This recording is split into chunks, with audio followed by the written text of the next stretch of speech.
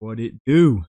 Bedtime crew. Hey man, listen, today I am here to give you guys some advice, okay? Because a lot of you guys may or may not know that I'm the best predictor on YouTube statistically. I mean, I've borderline have a 100% prediction rate. I've never got a fight pick wrong. I've only, ran out of time of my prediction coming true, okay? Now, me personally, I don't bet on fights. I think if you bet on UFC or and you bet on fucking MMA, which is the most nonsensical, fake CGI scripted sport of all time, you deserve to lose your money. But with that being said, today I'm going to be talking about fighters that will absolutely cook your fucking parlay and ruin your life and just say goodbye to your kids' college, because this is how you lose it, by having bets against or for these fighters. All right, dude. Coming in strong to start off, Jalen Turner. I mean, this guy has a WMMA record of 14-8. Do I need to say anything else? He is perhaps one of the most talented, dangerous, rangy fighters at lightweight, who on his best day can absolutely murk any contender at lightweight. And then in his next fight, this guy's walking away from a first round KO. This guy literally will fucking sell your parlay so bad, bro. He was borderline. I swear to God, this guy's like one of the biggest favorites against Moicano, dude. This guy fumbled like me with the fucking baddies, dude, with Moicano. This was crazy. And I feel like watching Jalen Turner fight, it's just win one, lose one, win one, lose one. He got robbed against Gamrod as well. I mean, you just cannot have Jalen Turner anywhere near your parlay, or else you're fucking done for. So he is number one on my list. I got to throw him in here and let you know. Do not put Jalen Turner on the parlay. Just let him get bounce back from this Moicano loss, and we'll see where he goes from there. But right now, absolutely not. All right, moving on. Not necessarily, don't pick this guy, but Paul Craig will fucking ruin your shit, dude. Paul Craig will absolutely sell, and not in terms of, oh, you think he's gonna win. No, Paul Craig is a fighter you absolutely cannot predict to win a fight. There is not a single, I'm going to be real, I don't think there's ever been a single fight I've gone, you know what? I think Paul Craig's going to win this. I think Paul Craig, I've never confidently picked Paul Craig in my life. Okay? The only time Paul Craig wins is when he's against a guy that he absolutely has no business beating. Jamal Hill, Magomed Ankalaev, all these other, Nikita Krylov, I'm pretty sure that was a close fight. I don't even fucking remember, dude. I'm not going to lie. But Paul Craig, fluky flukester of the highest order. And if you're even slightly confident, I don't know, dude, he might be able to have a good matchup against Brendan Allen. I don't know, man. He might do okay against Cal Barajo. Absolutely cooked. Not happening. Say goodbye. It's over. So if you confidently are picking against Paul Craig, you are always gambling with the idea that this guy's going to throw up a fucking triangle in round 3. And that's just not a risk I'm willing to take if I was a betting man. So Paul Craig's definitely a guy I'm going to be avoiding in any parlay if I'm a smart man. But that being said, if I have like an enemy or something, or like my brother's pissing me off, and he's like, oh, who should I put in my parlay? I go, yo, Paul Craig, bro. Yo, throw Paul Craig in there on your parlay, bro. He's gonna hit, dude. You're fucking done for, dude. All right? So Paul Craig's one. Next one. Boys, this is probably, I've talked about this guy before as one of the greatest fighters in the UFC. One of the most reliably unreliable fighters in the UFC, and borderline welterweight goat, Neil Magny, dude.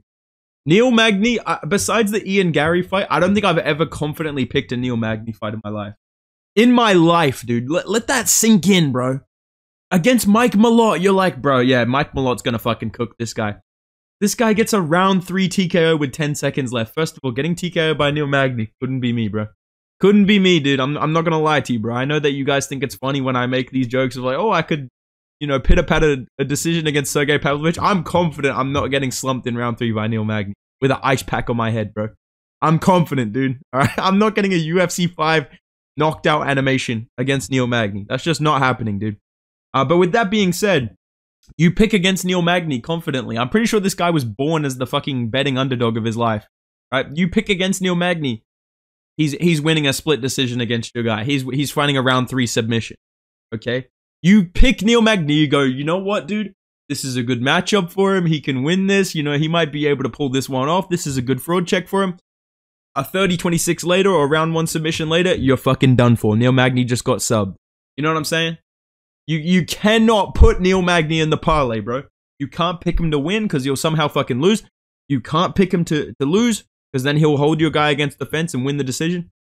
Yeah, just avoid Neil Magny at all costs. And if I was a fighter coming up, I forgot to actually put Neil Magny on my ducking tier list. I would have ducked Neil Magny hard, bro, if I was in the welterweight division because there's no winning, bro. You're either winning a boring decision or you're getting absolutely fraud checked and finished in round 3. And that's just a fate worse than death, honestly. Shout out to Neil Magny, though. He's the GOAT. But yeah, do not put this fucking guy in your parlay. I promise you that, right? Let's move on to, honestly, an underrated, name in the game of, cooking up the parlays wrong, ruining your life, gambling away your future. This guy is real sneaky with it. And, I don't see a lot of people talking about him, but he's building up a bit of a legacy slowly, fight by fight, as someone that'll ruin your fucking parlay. Christian Rodriguez, dude. Even when he loses, he fucking wins. This guy, you see him booked against your favorite prospect, it's over. Say goodbye.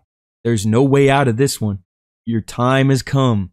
You cannot beat Christian Rodriguez, dude. You cannot beat him. I'm confident they could book Christian Rodriguez versus Peyton Talbot right now. This guy would win a split decision. You can't bet against this fucking guy. All right? That being said, knowing how MMA works, because, I'm a crafty vet of the MMA, YouTube game of watching MMA as well.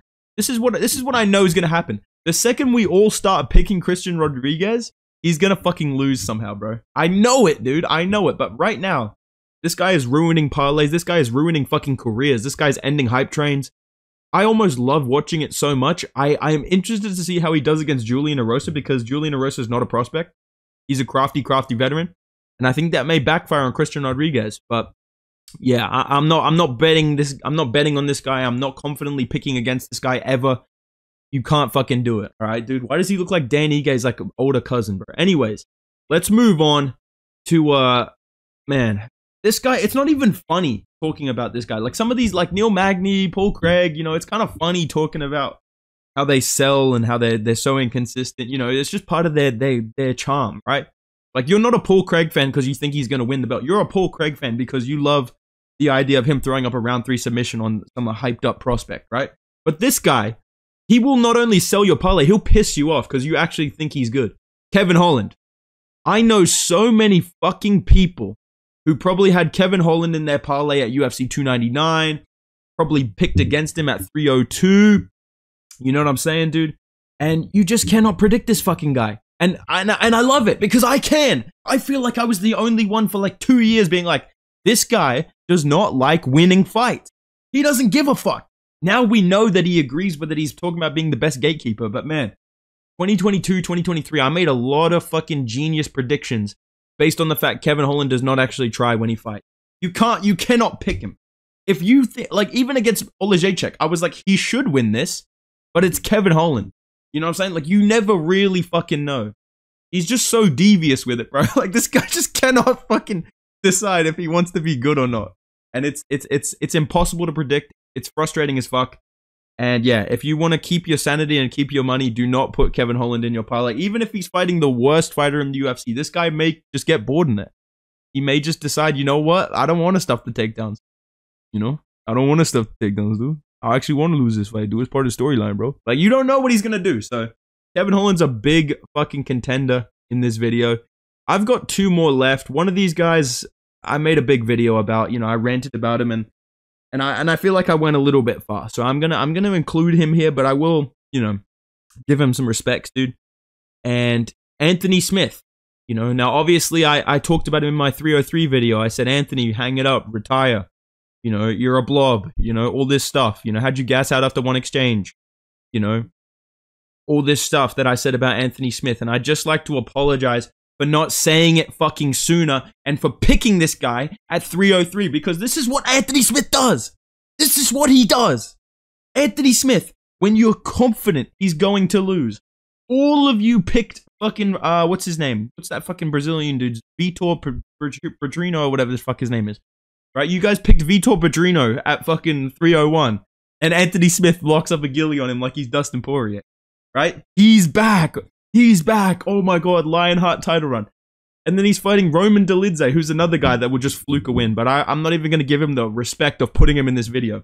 Right? Anthony Smith, when he's fighting a guy on short notice that's smaller than him, that hasn't been training as long as him for this fight specifically.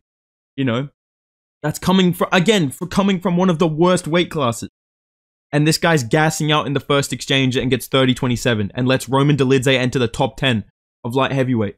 And if he won this fight, he may have been able to fluke himself a title shot. You know, that's what Anthony Smith does. You cannot put him in your parlay. He's the only fighter that has the capabilities to fluke a win. But the second it gets difficult, he gets taken down. He's holding the fucking 2-on-1 control on the wrist. He's looking in the camera. I just didn't feel like myself in here, man. I just don't feel like myself in here, man. I tried, guys. I tried. You know what I'm saying? That's all I could think about. The second Roman Dolidze didn't even knock him down. Bumped into him with his shot. If you rewatch the fight, he didn't actually hurt Smith with a punch. He bumps into Smith. Smith falls over. Dolidze gets on top of him. Anthony Smith just immediately gives up his back, goes 2-on-1 on the wrist, and just looks in the camera like, guys, I tried, man. You know, I did I just didn't feel like myself in here, guys. Like the weight, I just didn't have a good weight cut, guys. You know, I didn't feel like myself in here. Hunter, he's like talking to Hunter and Dana. You're not Poirier, dude. You ain't this crafty, like OG veteran champion that can just be mid-fight talking to Dana and Hunter, bro. You ain't Dustin Poirier, dude. You are not Michael Bisping, bro. I know you're hanging out with Bisping all day. You're not Bisping, bro. This guy is just, you cannot trust this guy to fucking win, to try.